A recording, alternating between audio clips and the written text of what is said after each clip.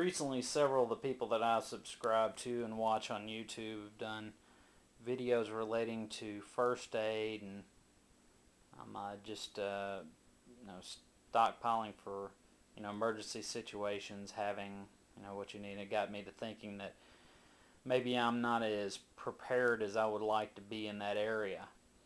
I've had kits like this. There's a pretty large one here. You can see it's got a handled case, has 320 some odd pieces of first aid materials, everything from bandages to some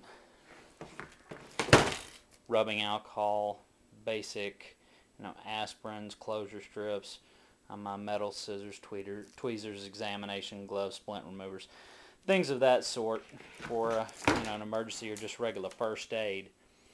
But I've had this for a year or so, as well as some small first aid kits that I keep in cars, but I didn't feel like I had enough.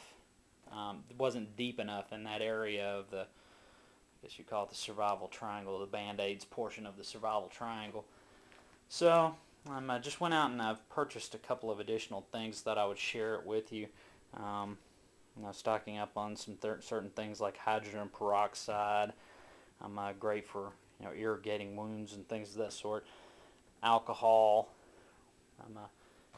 Got lots of bandages here, some larger style bandages, gauze pads, several different sizes, as well as tape to use with them, band-aids, adhesive band-aids, and some other creams. Of course, this is just in addition to what we keep in our regular everyday medicine cabinet. This is good for insect bites and skin irritation, just like a Benadryl type cream. Foot powder. You're going to have to cater your kit to basically fit whatever ailments that you're used to dealing with. I have issues with my feet, so I have to focus on things like that. Same with allergies.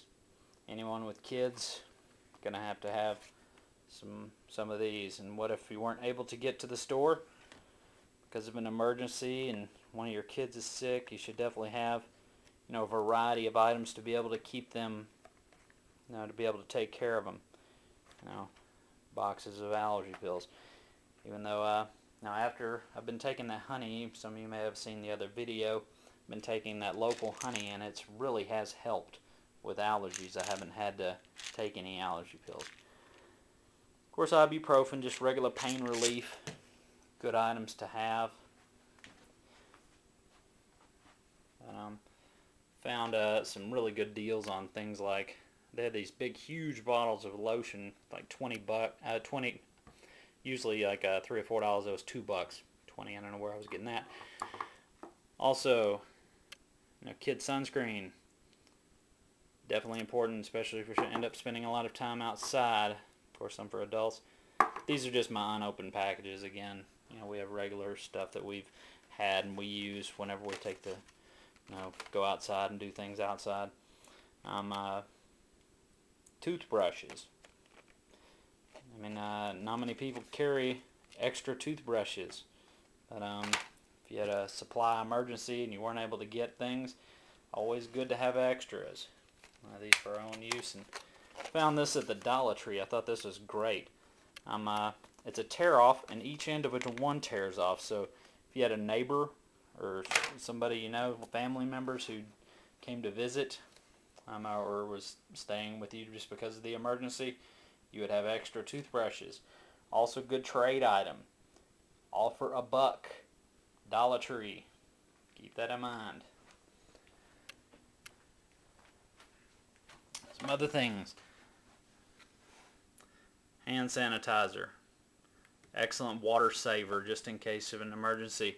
You want to save your water. You don't want to have to keep sanitizing your water, especially if you've got compromised water supply. This can keep your water usage to a minimum. Just you don't have to wash your hands. Just use a little bit of this. Kills anything on your hands. Also, good fire starter. Pro KI. Most people in this community will realize what that's for. Mask, N95.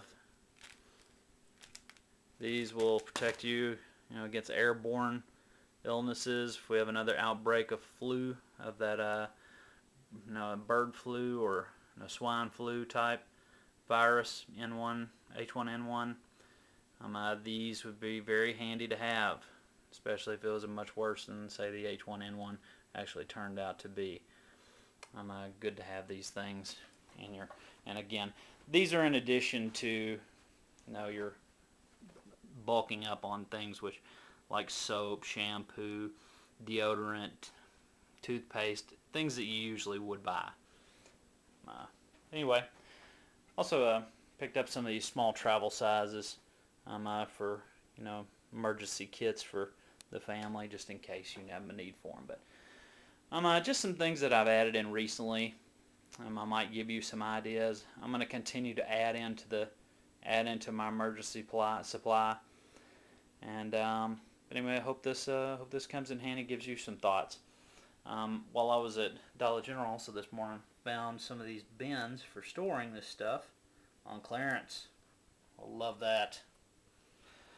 Anyway, have a great day.